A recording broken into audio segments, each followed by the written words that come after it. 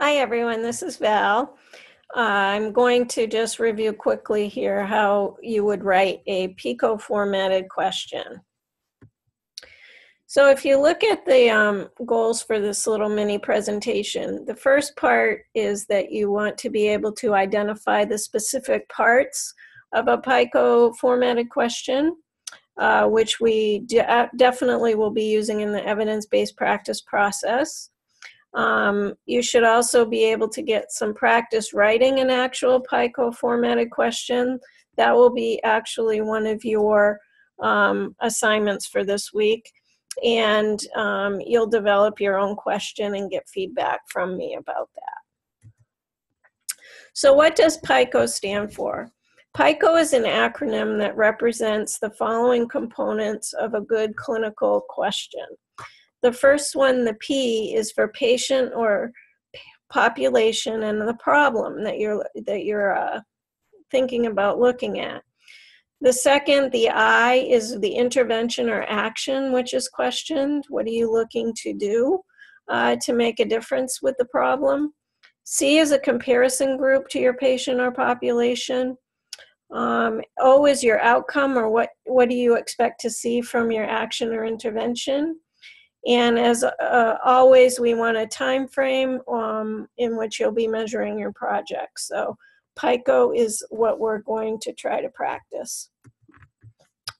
So when you're writing your P statement, you want to be as specific as possible and narrow down your question so you're really addressing the patient or population problem that you're really looking at.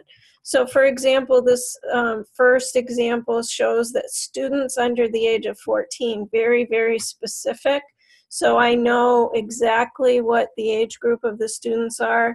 In this particular project, I'm not really concerned whether they're boys or girls. So a general statement like that works. And then I want to look at who did not have the flu vaccine. So I'm looking at a very, very specific group of people. You can also include in this particular part of the statement a specific floor or unit, particularly if you're in a hospital.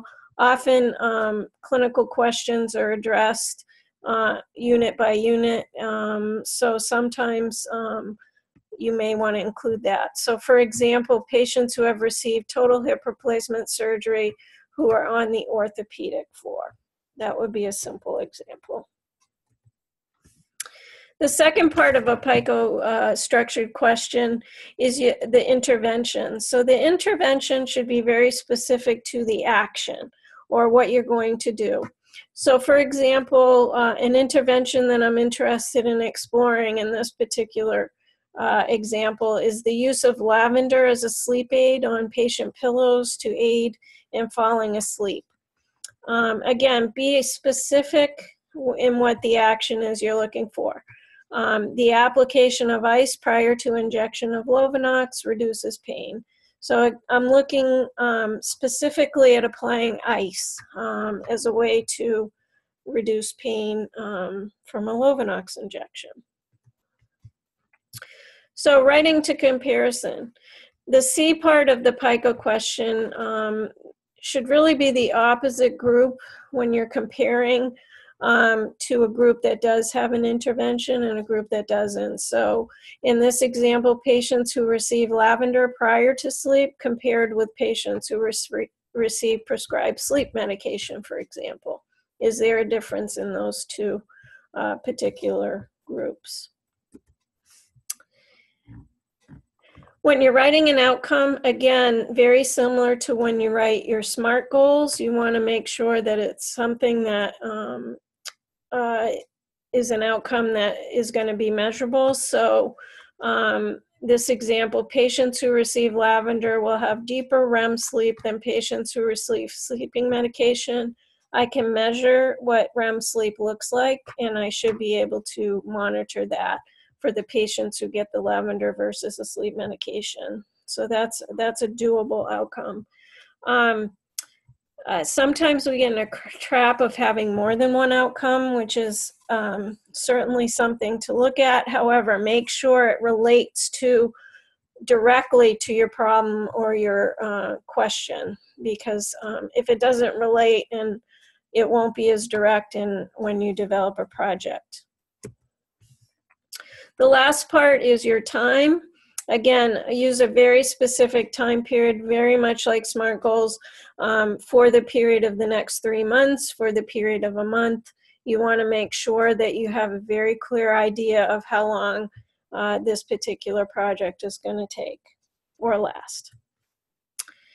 An additional resource that has more examples of what PICOT formatted questions look like is through the National University Library System, which is available online. There's the link. Feel free to check it out.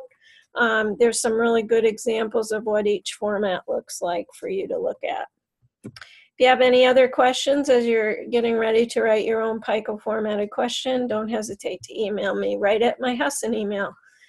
Thanks so much.